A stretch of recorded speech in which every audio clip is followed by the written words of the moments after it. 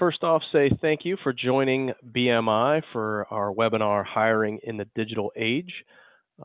It is my pleasure to welcome you to this webinar featuring Emily Wren.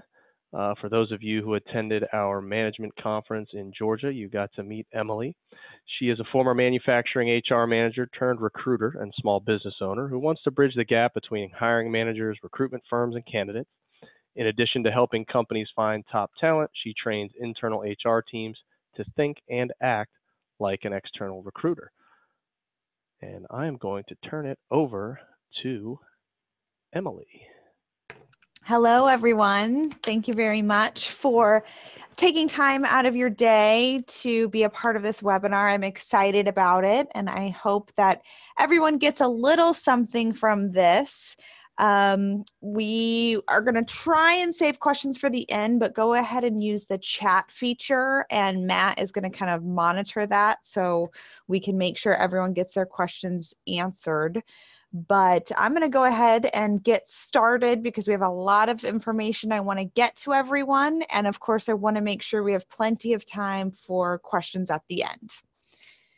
So I really, if you were at the conference in, April, I think, we talked a lot about millennials, and that got into the topic of kind of how we talked a little bit about hiring and how hiring needs have changed. And so really, I kind of wanted to kind of focus a little bit on that part of it because I deal a lot in manufacturing. That is really my niche market. And of course, a lot of manufacturers have issues finding qualified talent. So I want to cover a couple things, and let me figure out, here we go. So we're going to go over a couple things today. One is the current failing system. So what is working and what is not working currently with hiring. We're going to go over how, I know a lot of manufacturers specifically, and really that branches out to anyone in the trades, has a weary sense of having an online presence, the good, the bad. I want to talk about really why you should have an online presence. I want to go over where to spend your time and money. I mean, recruiting can be a big portion of a budget to try and find people. So I want to talk about how to spend it a little bit, make your money go further. Searching efficiently, I want to show you some tips and tricks that us recruiters use when we are searching for candidates. We're going to talk about how to utilize the different social media network platforms. I think that there's a lot of different ways that some people may not think of to use some social media for recruiting. Advertising tips. I'm going to go over pros and cons behind advertising for your jobs and how to make some of these advertisements appeal better to your candidates. Weeding out the weeds, so weeding out the bad, and figuring out who is your better candidates before you actually hire them and then have to deal with the expense of hiring and letting go and having the ones who don't work out. The motivation behind the candidates and why they might be interested in leaving where they are and coming to work for your organization. And then efficiency tools. There's some tools that I use every single day that make me work smarter and not harder, and they save a lot of time, a lot of energy whenever I'm doing my searches. So first, the current hiring trends. I don't have to tell anyone in this conversation that hiring trends are not working. There are things that are failing with the system that are just not attractive to candidates. Number one is all of those applicant tracking systems that we have all, and I say we because I was in HR for a very long time, we have all invested in or wanted to invest in and spent thousands of dollars investing in. Yes, they are useful, but a lot of times you're turning people off with them. So sometimes, and especially for the lower level employees who may not have, your production employees, they may not have a resume. They may not have a very good resume, and they may not even have access to a computer a lot of times. So leaning on the applicant tracking systems to have these employees apply, but then depending on how it's set up, it may take 30 minutes to fully, get in there, apply for your positions and submit it. And then if the applicant tracking system does not have the keywords that this resume may not have, you might not see it, or it might get caught up. So I suggest using your applicant tracking systems because they can be very, very helpful, but I think you need to streamline them. So I would suggest business owners, HR leaders to actually submit a resume to an open position, just as if you were a candidate, and see how easy or difficult it is to actually apply for a position. And then from the HR side, seeing how it shows up, seeing how, this resume, and I would even suggest maybe having a current employee who is in that position applying for it and seeing how it shows up, because you want to make sure you're using these systems to their best ability for you, not the best ability that the applicant tracking system company has told you it is. I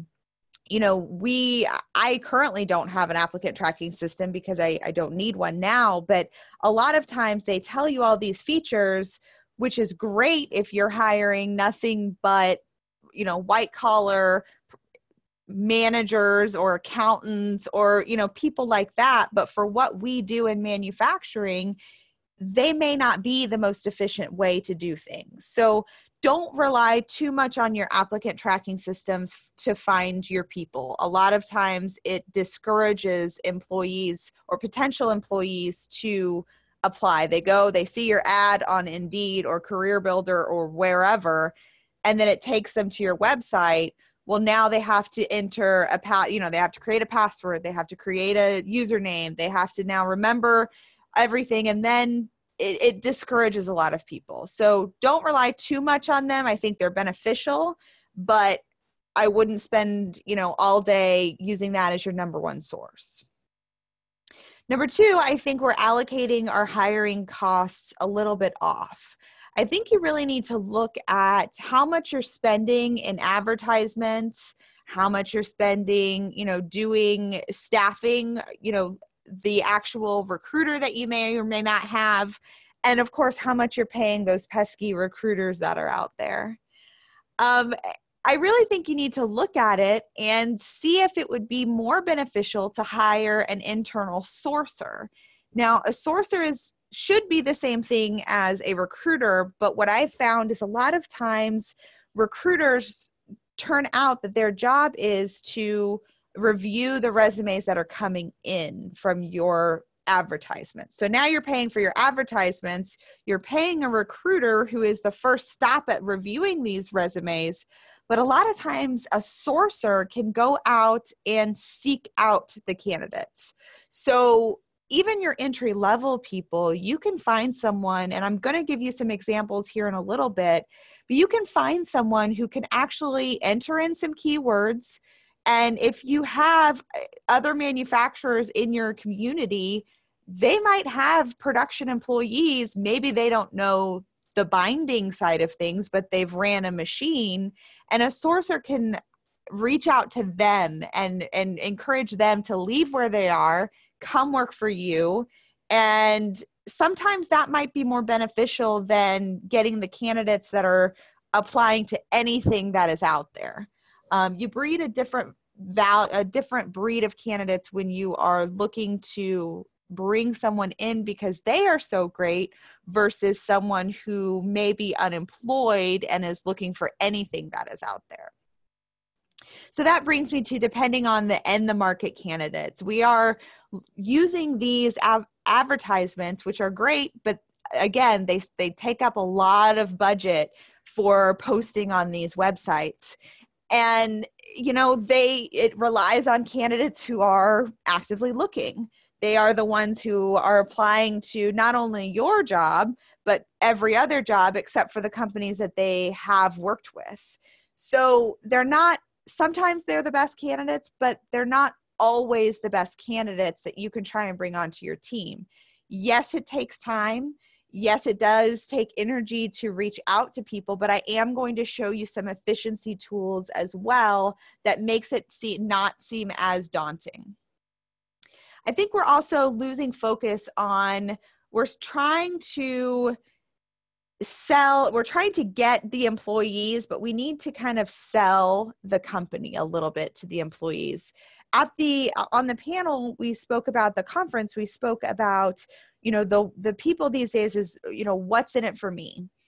And I think we need to, when we're doing our advertisements or we are trying to reach out to candidates, we need to show them up front the what's in it for me, what this company can do better than maybe the company you're at now.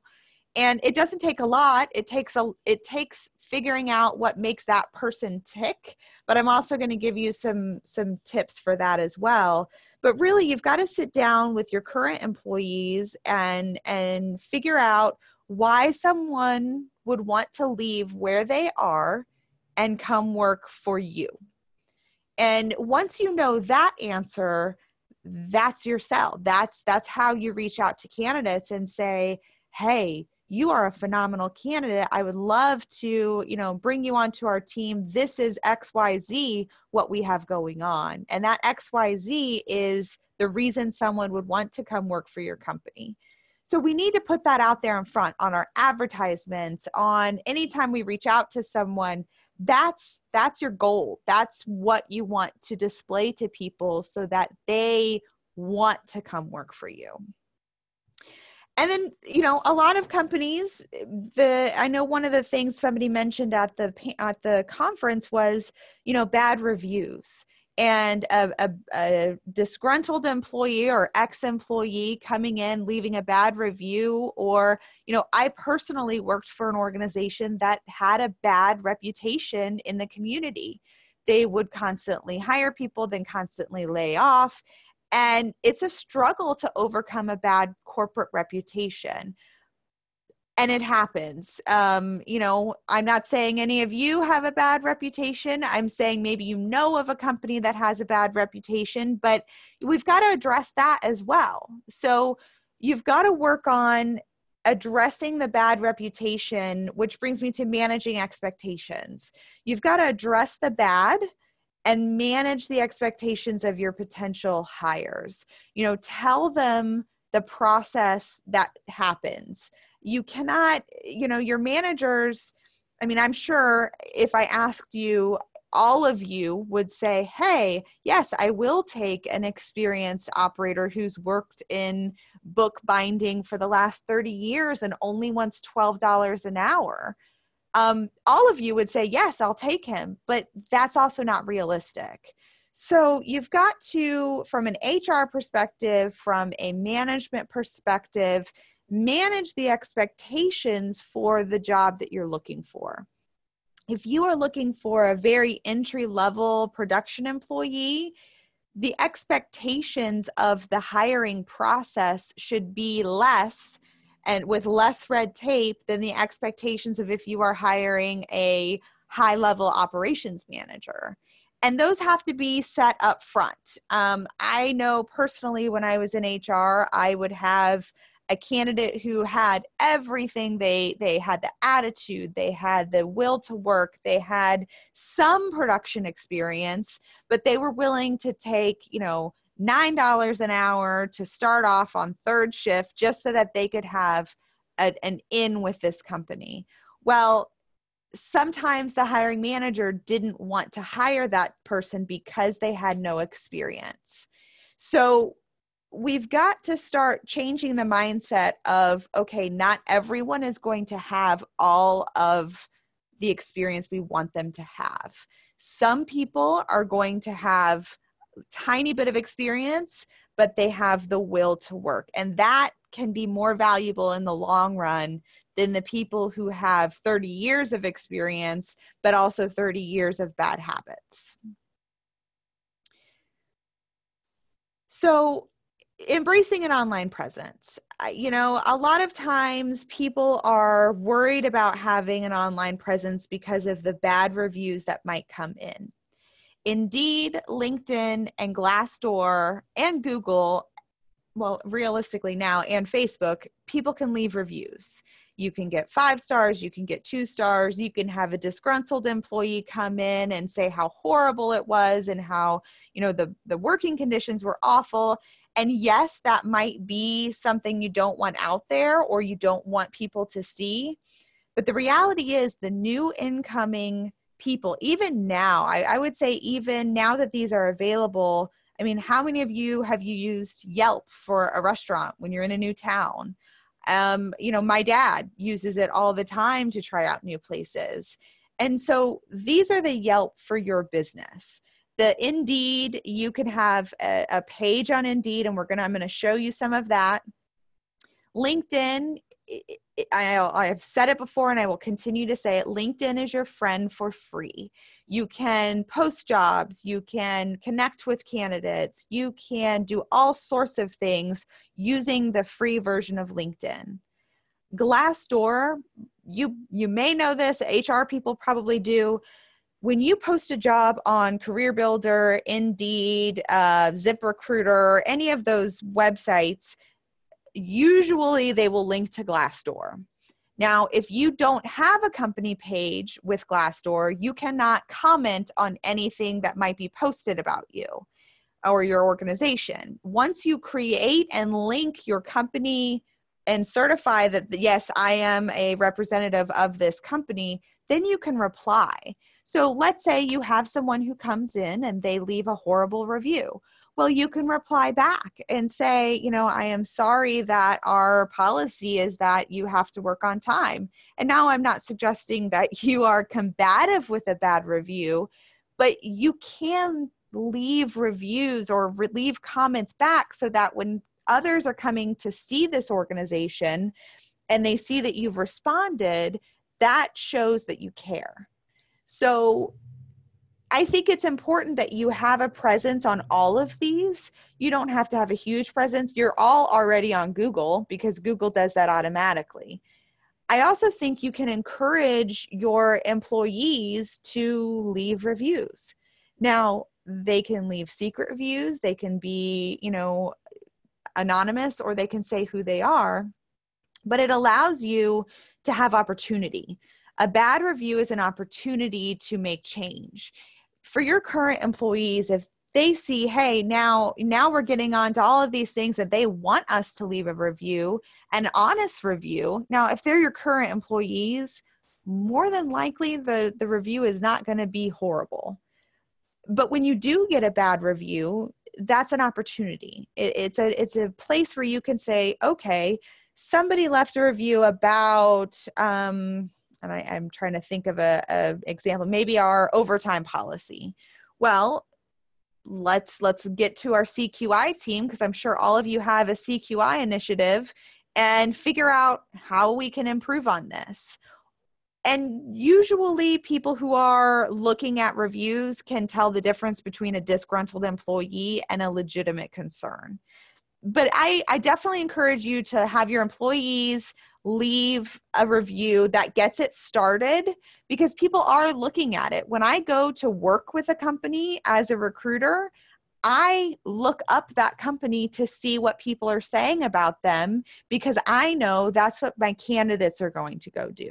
So if your candidates are out there and that will help you learn your reputation, I highly encourage you to look into having a linked account. I know your HR teams are going to say, no, please don't add another thing on my list. But I definitely think it's a good place for HR to start on. And I think it doesn't hurt. I spoke about having somebody doing your sourcing. I don't think it hurts to hire the same person. If you're looking into that option, the same person who does your sourcing can also link and handle all of these accounts. Well, you could have a part-time person doing some of this. So you don't have to worry about insurance and things like that. These days, I would say that there are a lot of people who are interested in home-based work. And I know in manufacturing, people say, no, well, we need everyone here. And I agree with that. But if you were to hire an intern or a social media, millennial type person, you could have someone do part-time work for this.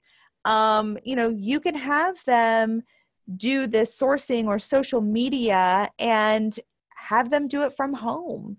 And any good reviews, they can say, oh, thank you so much. We're so glad you were happy with our facility. And any bad reviews then have to be sent to the managers and say, I have a bad review. How would you like me to address this? So you can manage them if they're working from home doing this. It doesn't take a lot. I'm sure some of you might have, especially in the summertime, you might have high school students that would be willing to do this for, a very low wage so that they're not working at a pizza place. But I think it would be a good way for you to open the door a little bit to kind of get into technology, but also you could have someone who does a little bit of sourcing for you. And I'm not going to tell you the whole day to constantly hire, young millennials to do stuff on the internet for you. But I would say that this would be a good opportunity to look into something your HR teams could do, or potentially hire someone to do something like this from home on a very minimal part-time basis, because it does not take a lot of time to do any of this. So sourcing versus advertising, I kind of mentioned that before, but when I was in HR, I relied heavily on the advertising.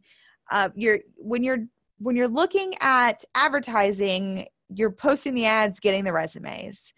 You're not going for the people who are not looking necessarily, or people who are passively looking.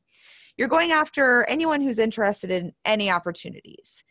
So I definitely think that when you're looking at sourcing them and passive candidates, you're reaching out to the candidates who are happy where they are.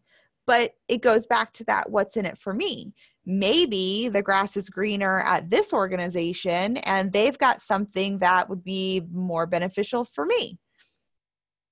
So internal recruiters, they should know this. They should be going after some of these passive candidates.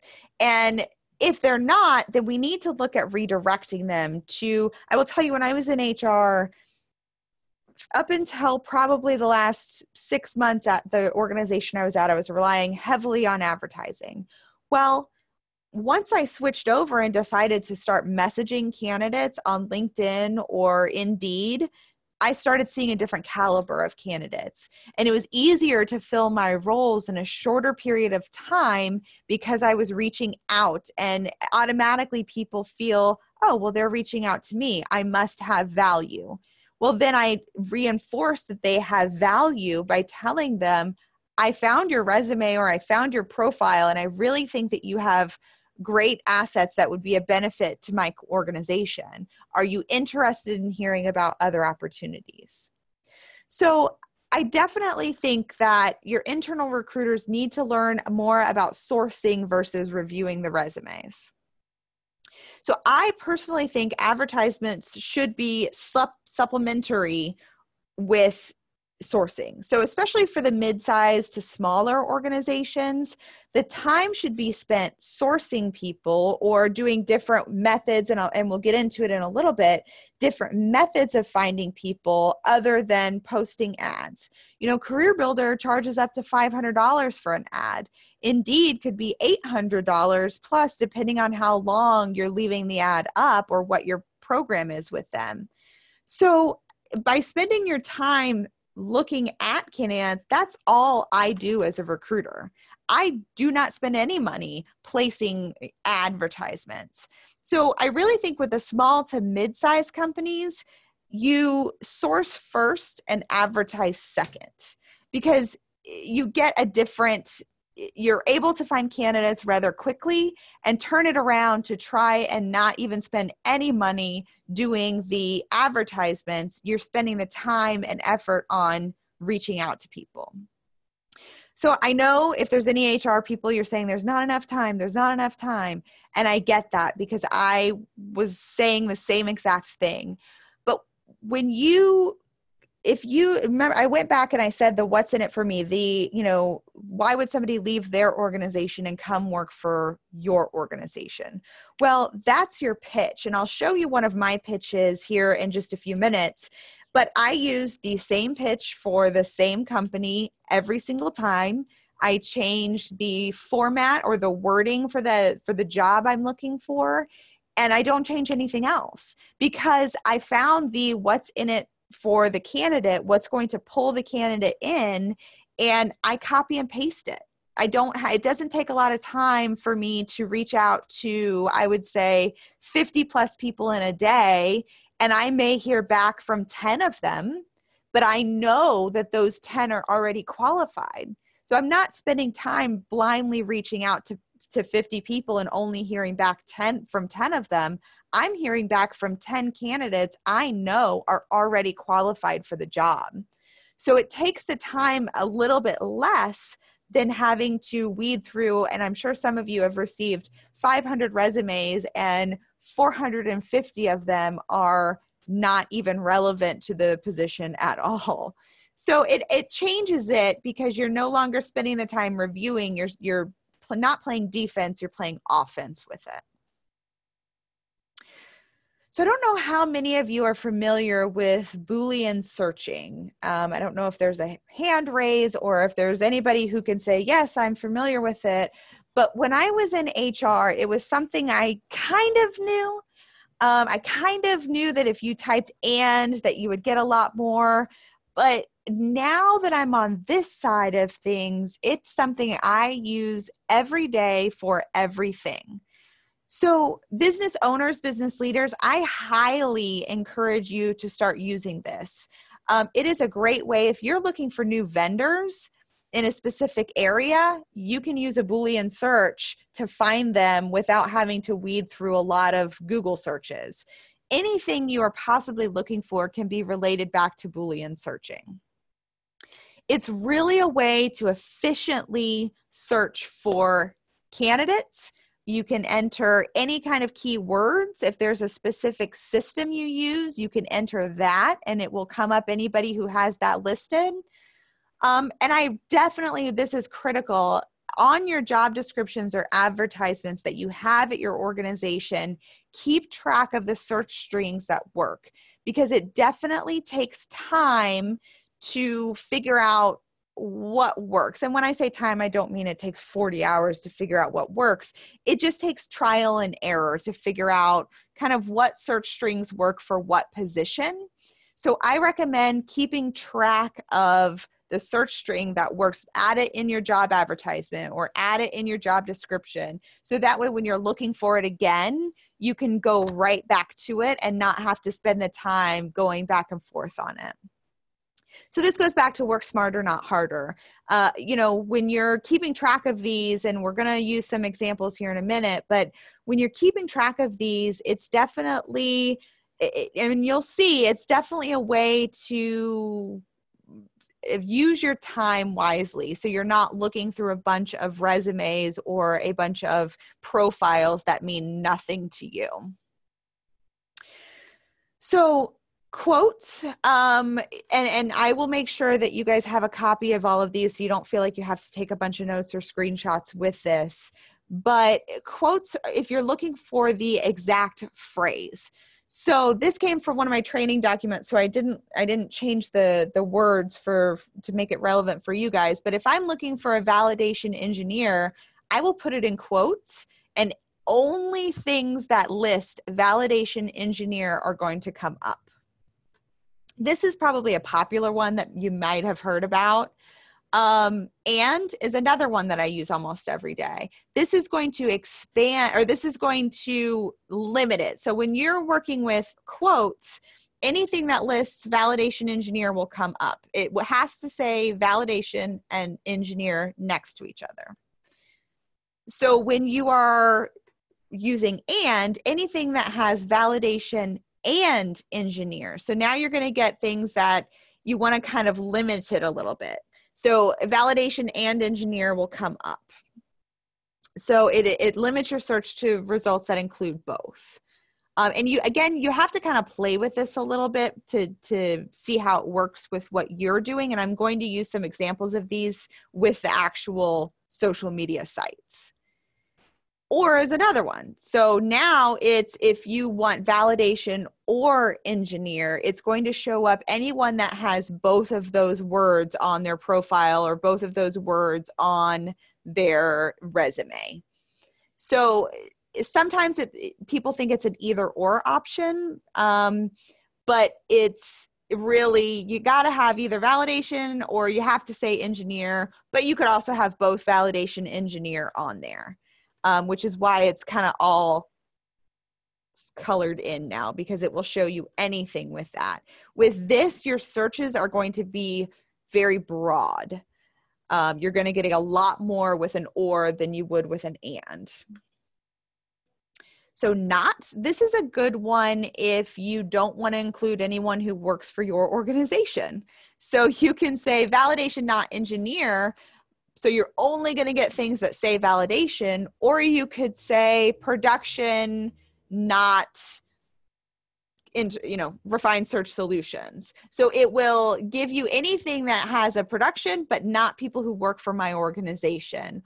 Or if there is a specific production type that you do not want somebody from this type of industry, maybe production, not CNC, then it will show you things where it does not have the phrase CNC in it. Parentheses, this is a complicated one and it reminds me a lot of algebra, and I'm horrible at math. So this one does get complicated, and my example has not only the quotes, but also or and. So it does get a little complicated, but I am going to show you an example of this in a live demonstration. But it's definitely a more complex one. So I am looking for a validation engineer, it has to have that phrase, or somebody in pharmaceutical. So it could be a validation engineer or somebody who has pharmaceutical listed on their profile. And I want it to be in Daytona Beach. So it's first going to look for things that are validation engineer or pharmaceutical. That's going to be the first thing it looks for. And then it's going to look for anybody who falls into those categories located in Daytona Beach. And I know it took me a little bit to work out how to use these efficiently, but it doesn't take a long time once you kind of get your first few strings and see how it works. So now I'm going to get into the actual social media networks, and I have examples. We're going to go to my live social media network. So who knows what might be up there, but we're going to go to my live social media networks and kind of take a look at some of these. So LinkedIn, like I said, is your friend for free. It's a great sourcing tool. A lot of third-party recruiters use LinkedIn exclusively. It is a great way to get people who, they'll know computers, they'll know different things, but even for your production employees, you'd be surprised how many are on LinkedIn. I actually encourage you to have your employees join LinkedIn. Because what they're going to do, just like anybody kind of does when they get on a social media network for the first time, they're going to go in and find people who are like them. So they're going to go and connect. And LinkedIn, behind the scenes, if they enter, I am a bindery operator, they're going to go in and it will say people who you might be interested in, or some phrase like that. And it will show them other people who have similar titles.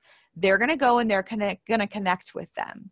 Well, now your sourcing person or your HR team can go and see who they are connected with that might also be, but that also expands the network. So as you get into LinkedIn, I can see if I'm connected with you, I can now see who you are connected with and your third connections. Well, as you connect with more people, you have access to more candidates who would be like-minded. So I encourage you to tell your employees to join because they'll do some of the work for you. And you can also post and advertise your jobs for free. You can make your company page can make a comment that says, we are hiring for production employees. We are looking for an operations manager. We are looking for this. Post the link to your website and it will automatically transfer it to that applicant tracking system that I was so against earlier. But I can tell you, it's a way to do it for free.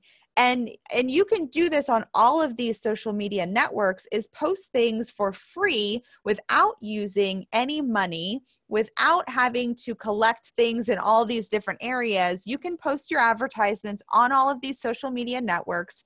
People can tag someone that might be interested. People can share it to their network of people who might be interested.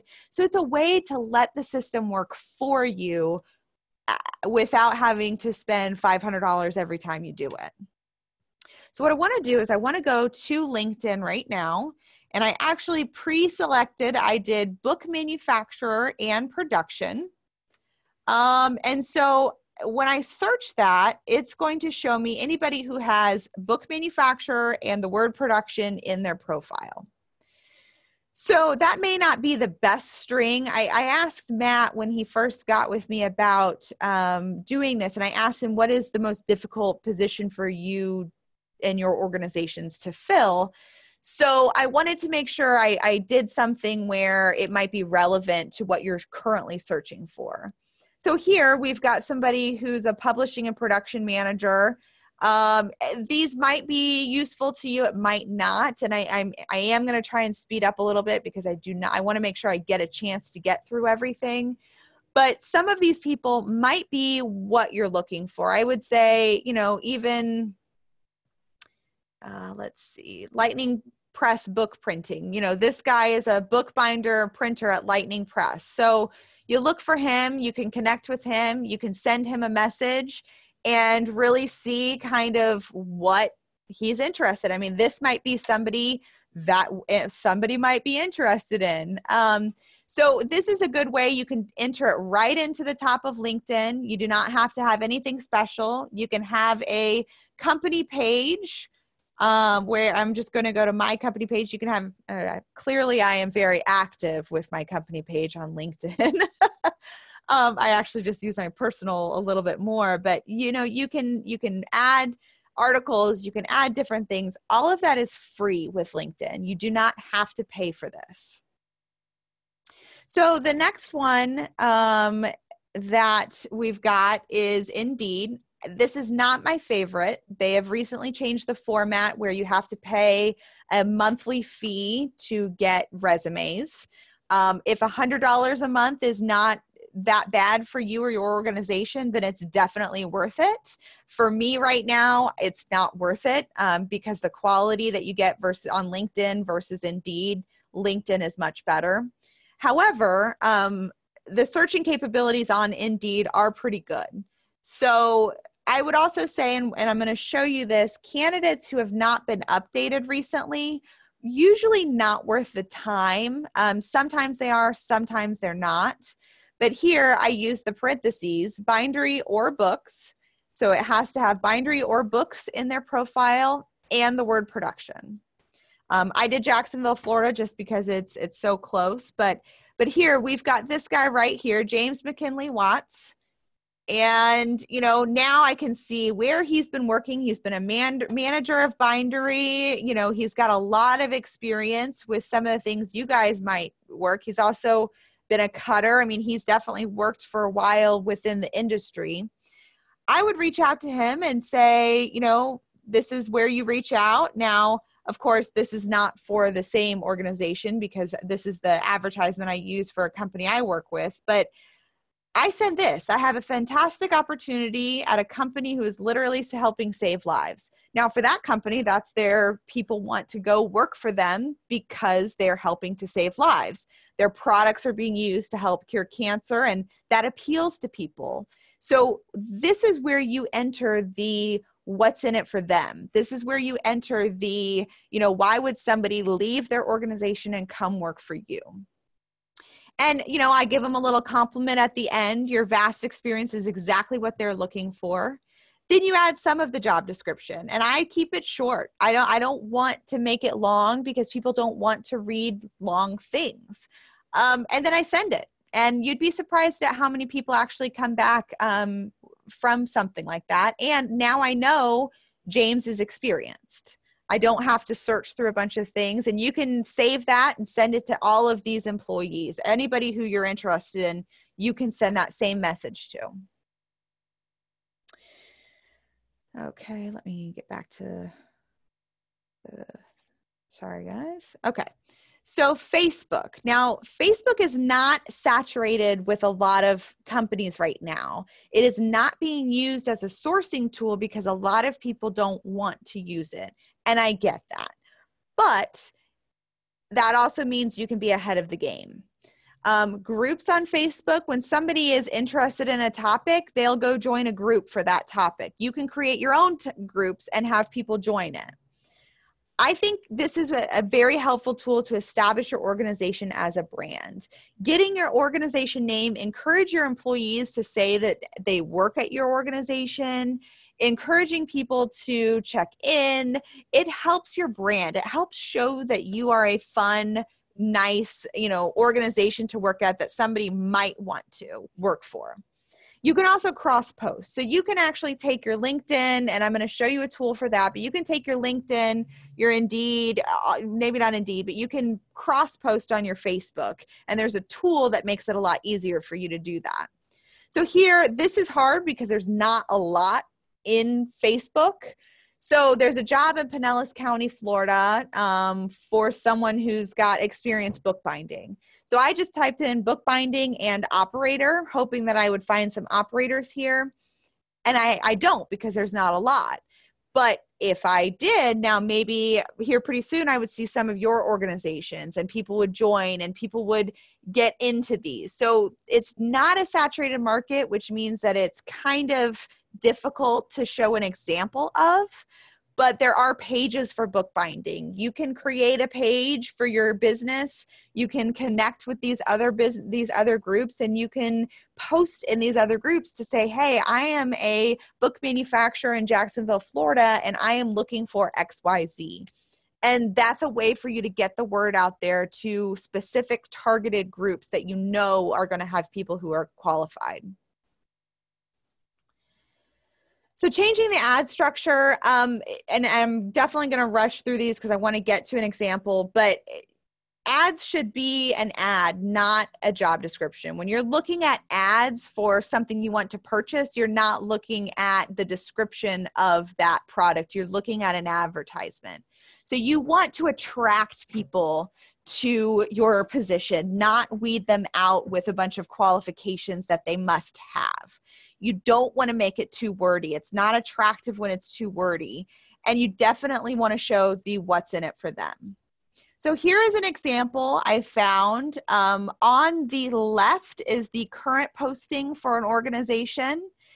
Everything that they're posting. I would say they did a great job with the position summary. But from there, I can promise you none of you are reading that. You're all looking at the right hand. And the right is a little bit more attractive. It's more of an advertisement. It is more of a what's in it for the candidate. What do we need from you? What will you learn from us? And, this is something that you can shorten it because, again, you want people to apply. You want people to come and say, oh, yes, I absolutely would love to have a summer job doing this. Oh, okay. Yeah, I can do all of these things. I can work 20 hours a week. That's awesome. Or somebody tell their son or daughter. And so I really think you want the more you get people attracted to your organization and what you have offering, the better it is for you. So weeding out the weeds, you want to make sure that you are asking position appropriate questions. You don't want to ask a production employee, well, what do you think your strengths and weaknesses are? Because truthfully, it doesn't matter for the work that they're doing.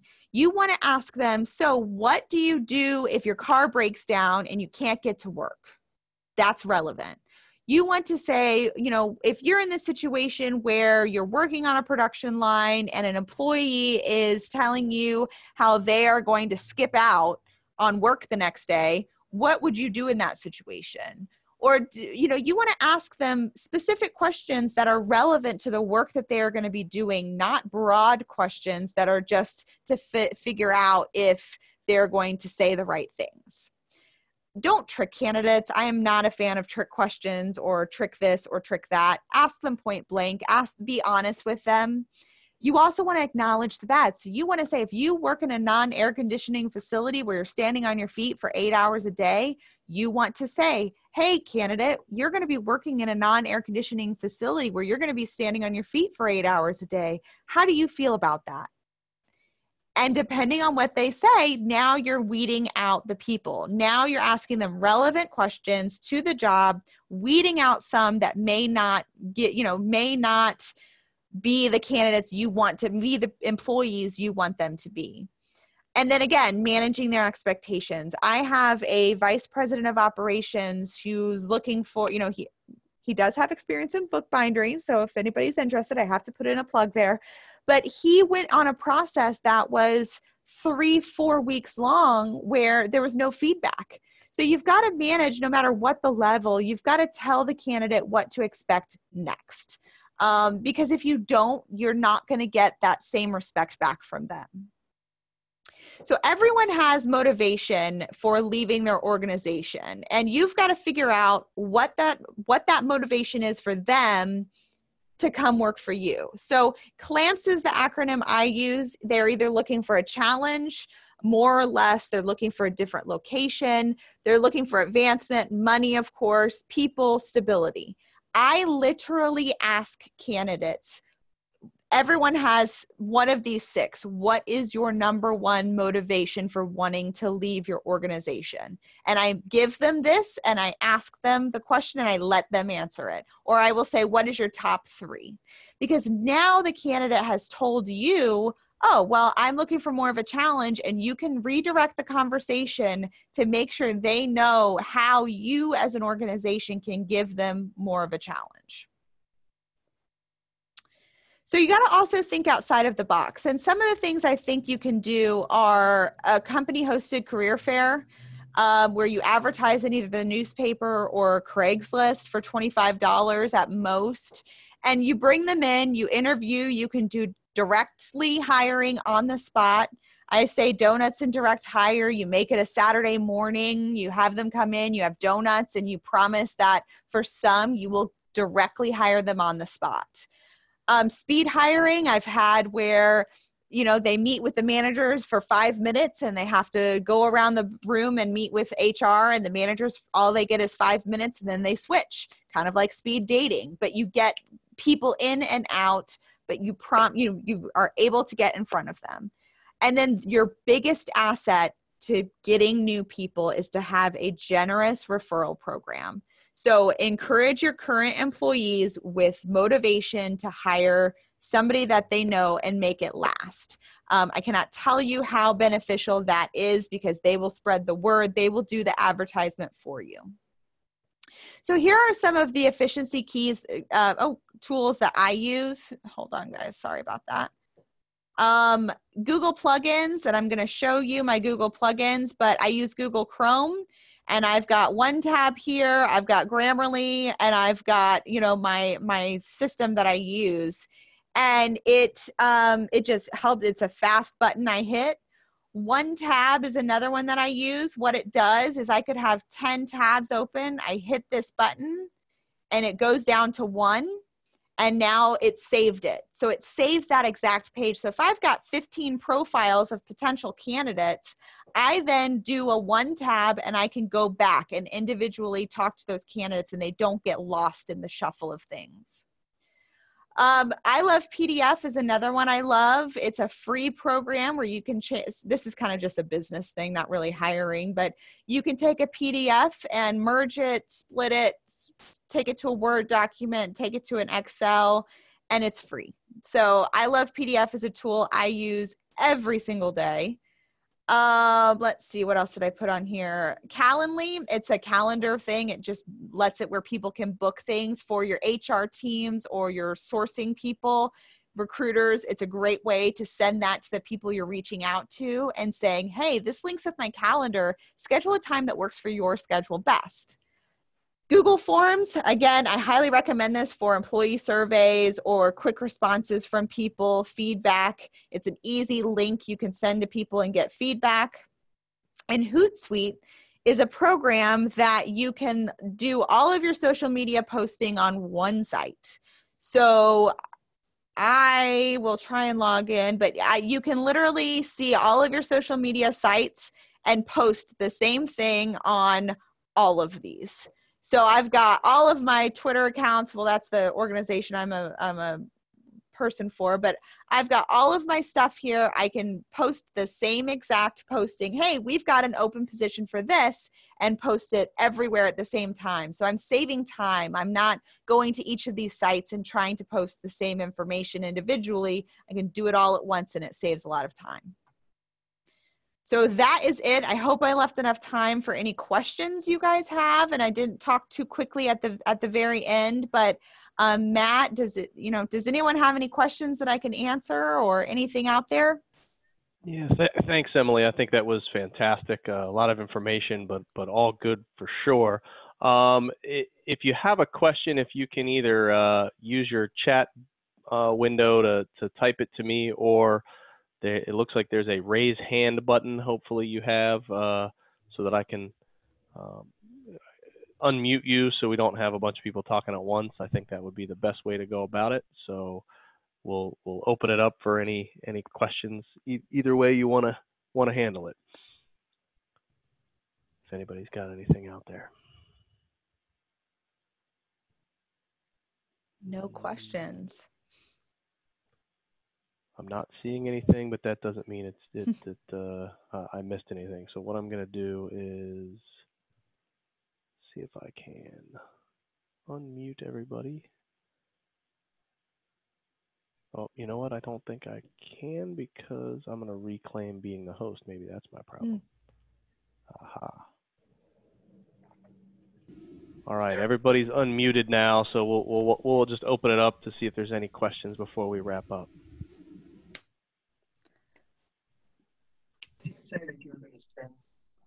Speak now or forever hold your peace. Well, if anybody thinks of a question later on as they get going, looking at the slides, maybe with the Boolean, or even if they want help kind of formulating that message to send out to candidates, I would be more than happy to help you guys through that. Just Matt, you should have a connection thing to connect with me on LinkedIn. Yep. Or you guys can send me an email, whatever you want to do. I'm more than happy to help anybody develop that kind of, sales pitch almost for your organizations. And yes, we will have a copy of the slides as well as a recording of the presentation up on the BMI website, probably tomorrow at the latest.